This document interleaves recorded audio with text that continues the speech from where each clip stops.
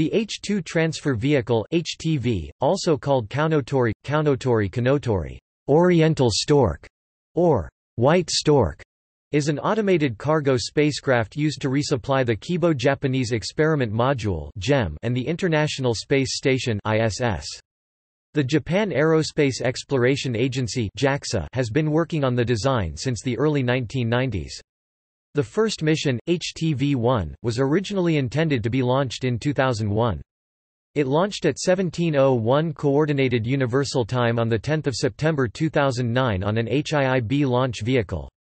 The name Kanotori was chosen for the HTV by JAXA because a white stork carries an image of conveying an important thing, a baby, happiness, and other joyful things, therefore, it precisely expresses the HTV's mission to transport essential materials to the ISS.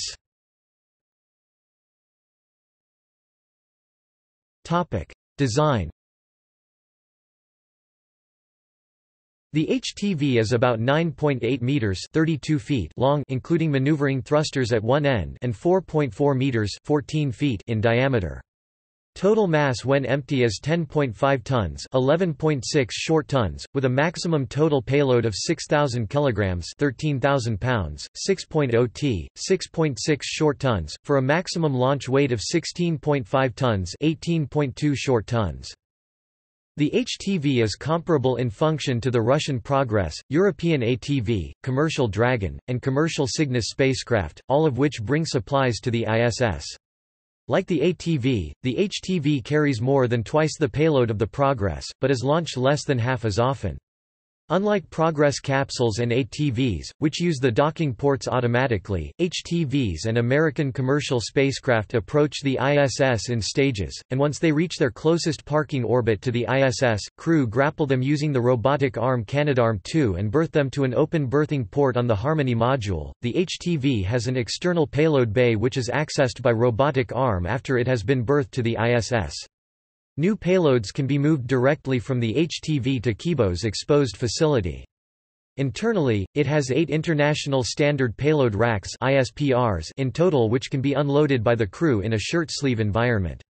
After the retirement of NASA's Space Shuttle in 2011, HTVs became the only spacecraft capable of transporting ISPRs to the ISS. The SpaceX Dragon and Orbital Sciences Cygnus can carry resupply cargo bags but not ISPRs.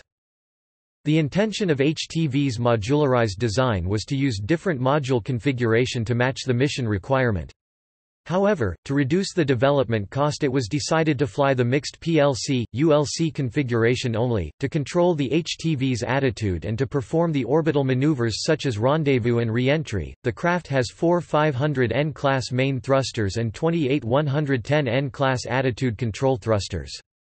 Both use bipropellant, namely monomethylhydrazine MMH as fuel and mixed oxides of nitrogen (MON3) as oxidizer. HTV-1, -2, and -4 use Aerojet's 110N R1E, Space Shuttle's Vernier engine, and the 500N based on the Apollo spacecraft's R4D. Later HTVs use 500N class HBT-5 thrusters and 120N class HBT-1 thrusters made by Japanese manufacturer IHI Aerospace Co., Ltd. The HTV carries about 2,400 kg of propellant in 4 tanks. After the unloading process is completed, the HTV will be loaded with waste and unberthed. The vehicle will then deorbit and be destroyed during re-entry, the debris falling into the Pacific Ocean. Flights.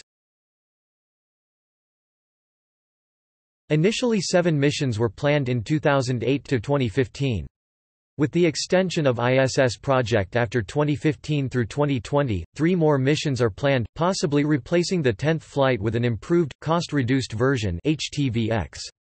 The first vehicle was launched on an HIIB rocket, a more powerful version of the earlier HIIA, at 17:01 Greenwich Mean Time on 10 September 2009, from Launch Pad 2 of the Yoshinobu Launch Complex at the Tanegashima Space Center. As of March 2015, 5 subsequent missions are planned, one each year for 2015 to 2019. One fewer total mission than had been planned in August 2013 at the time the 4th HTV mission was underway. Planned successor. HTV-X.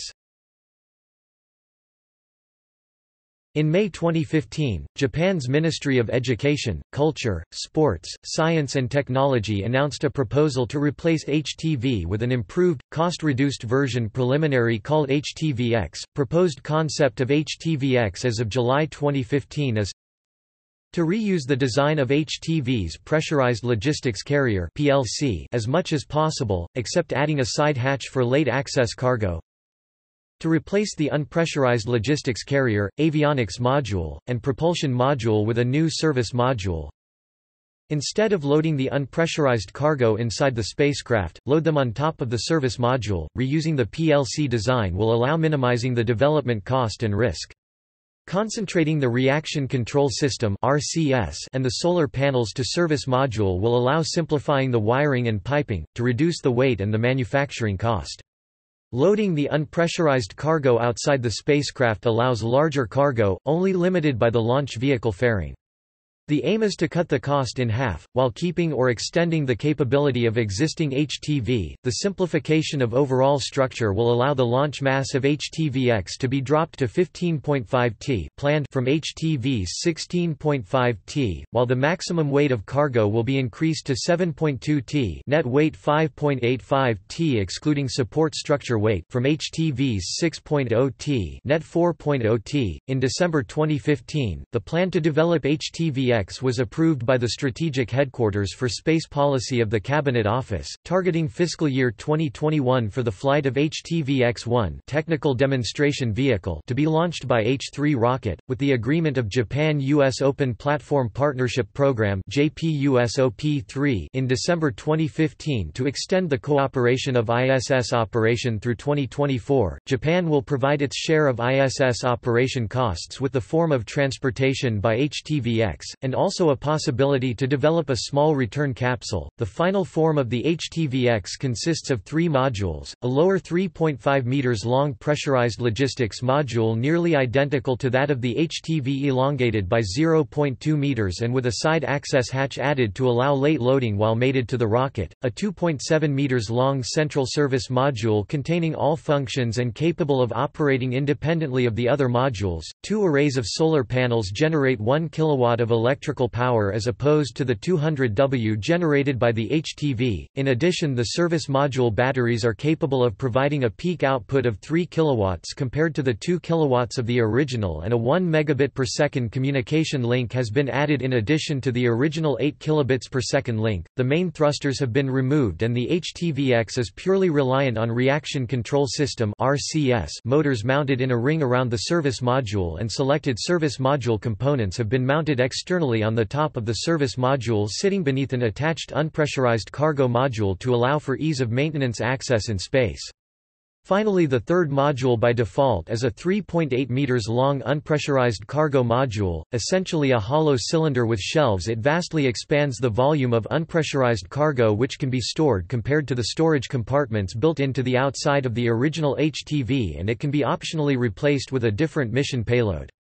The HTV-X has a length of 6.2 meters or 10 meters with the unpressurized cargo module fitted. The payload fairing adapter and payload dispenser have been widened from 1.7 meters to 4.4 meters to accommodate replacing of pressurized module with alternate modules, add increased structural strength and to accommodate the side hatch. Other payloads being considered to replace the unpressurized cargo module while carrying out ISS resupply missions are an external sensor package, a technology trial of an IDSS airlock with automated station docking is used by the Progress and ATV craft, a trial of rendezvous and docking with a simulated satellite module, a smaller satellite piggybacking the launch to reach ISS orbit, a station return capsule, assembling a beyond Earth orbit mission such as lunar lander from smaller modules and acting as a space tug shuttling orbiting unpressurized cargo modules to the ISS, allowing stuff such as recyclable materials, excess propellant and spare parts to be stored in orbit for future use rather than discarded.